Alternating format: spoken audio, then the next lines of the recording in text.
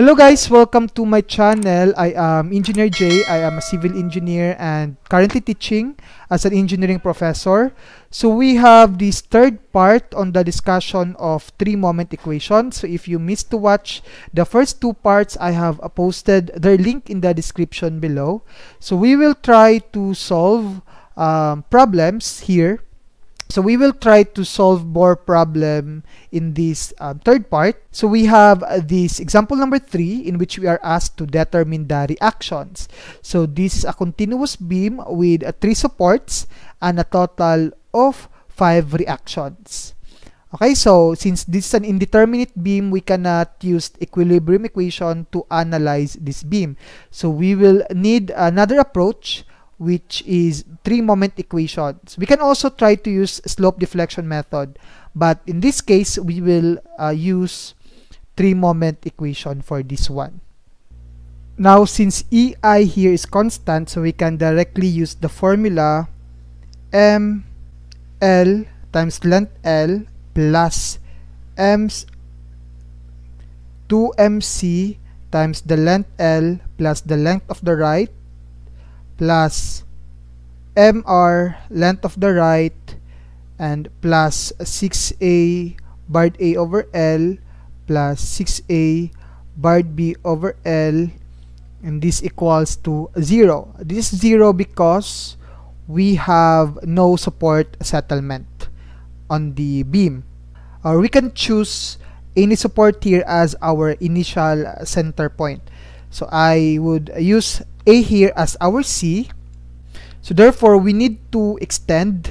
So this is only applicable if we have a fixed support as our end support. So therefore, if in that case, we can extend.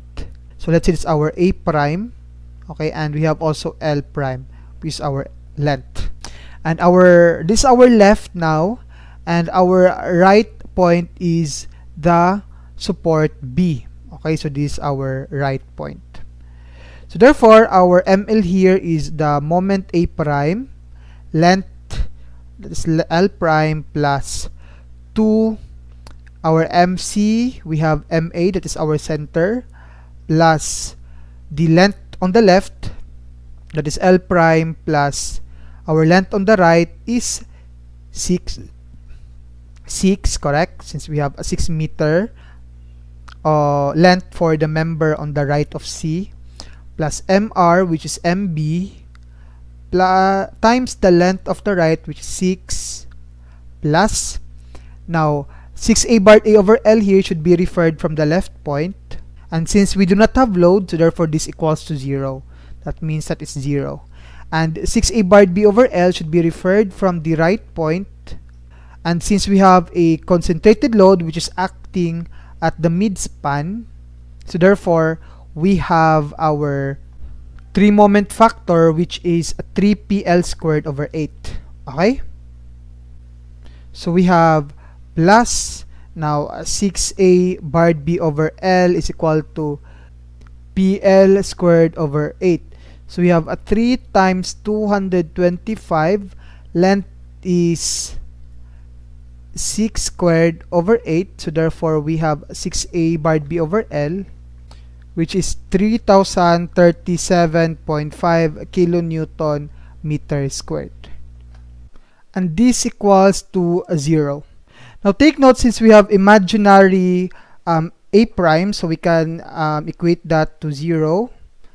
And L prime here is 0 as well. So therefore we have 2MA times 6 plus 6MB is equal to negative 3037.5. So we have 12MA plus 6MB equals to negative 3037.5. So this is our first equation. Since we have two unknown variables, so we need to come up with another equation here. So we can set a new center. So we can set B here as our new center point, okay, and this our left and this our right. So therefore we have our left here is MA times the length of A. Now the length of A is 6 meters, that is the left side of B rather.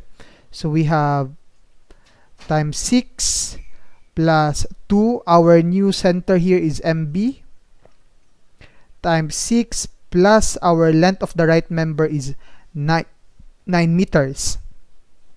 So we have 9, correct?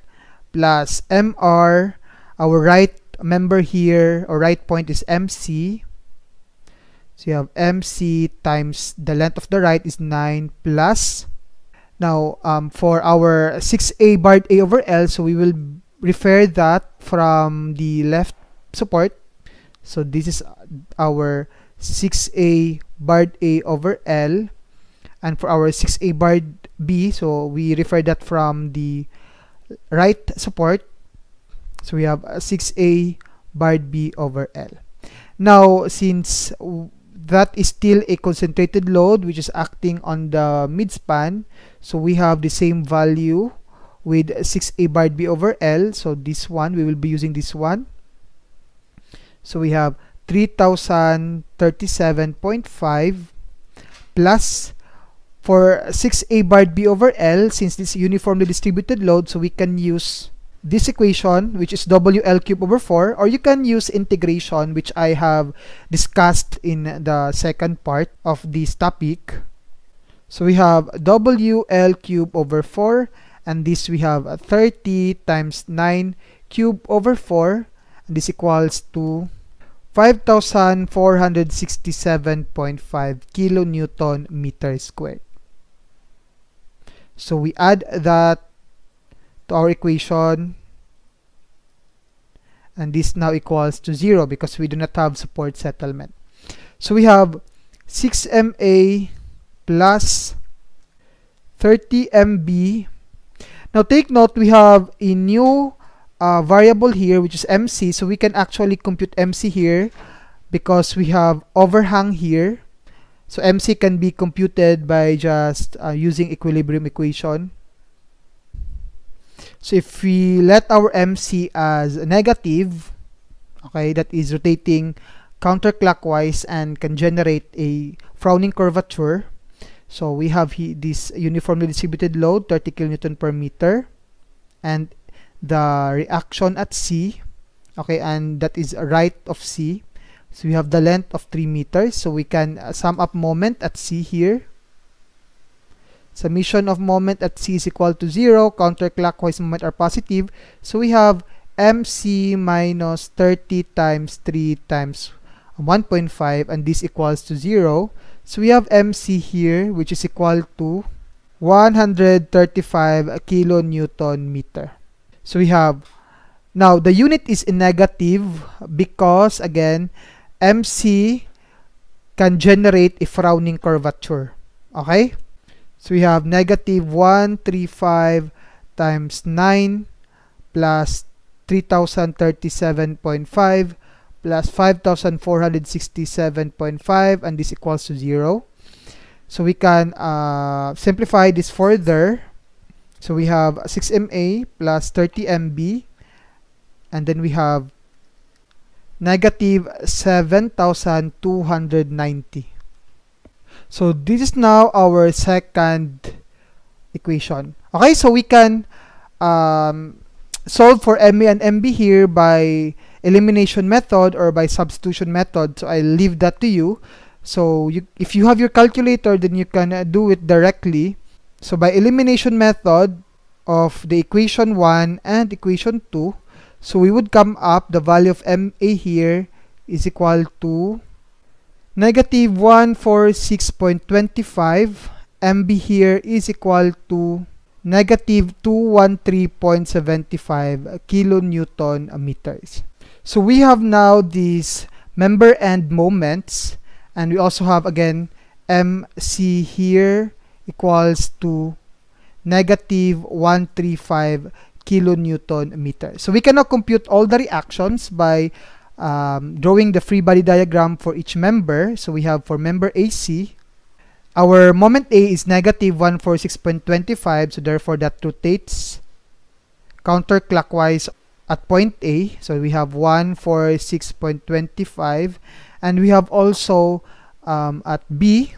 Okay, this is AB rather. So we have negative 213.75, that is clockwise on the left of B, because again this generates a crowning or frowning curvature.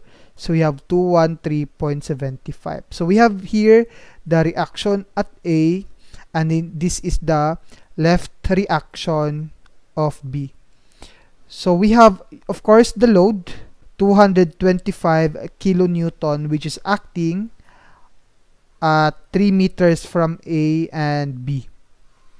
So we can sum up moment at B here is equal to 0, counterclockwise positive. So we have 146.25 minus 6 RA plus 225 times 3 minus 213.75 equals to 0. So we have the value of RA here, which is equal to 101.25 kilonewton. And since we have positive answer, therefore we have correct direction. For RBL, again, this is now our reaction of A, support A. So we have that one.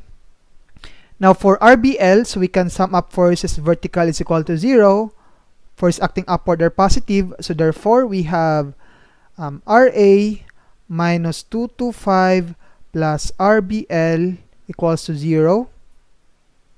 So we have RA here, which is 101.25 minus 225 plus RBL equals to 0. So we have RBL, which is equal to 123.75. So again, this is not yet the reaction at B because we need to compute for the RB on the right. And then we isolate member BC. Okay, so we have a uniformly distributed load here, which is equal to 30 kilonewton per meter, and the length is 9 meter.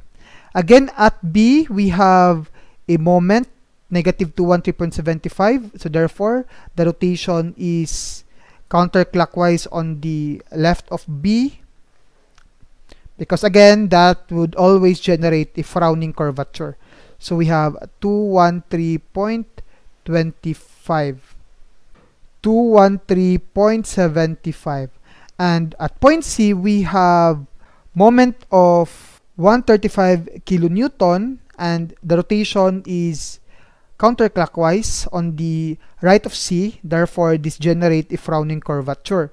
Okay, so therefore, this rotates clockwise on the left of C, 135 kilonewton. And we have here the vertical reaction at B. We have RBR, and on point C, we have here the RCL. We can compute RBR here by summing up moment at C is equal to 0, counterclockwise moment are positive. So we have 213.75 minus RBR times 9 plus 30 times 9 times 4.5 minus 135 equals to 0. So we have RBR here, which is equal to 143.75 kilonewton. So our reaction at B is equal to RBR plus RBL, and this equals to 143.75 plus 123.75, and this equals to 267.5 kilonewton. So this now our reaction at support B. Now for RCL, we can sum up force vertical, and this equals to 0, upward force are positive.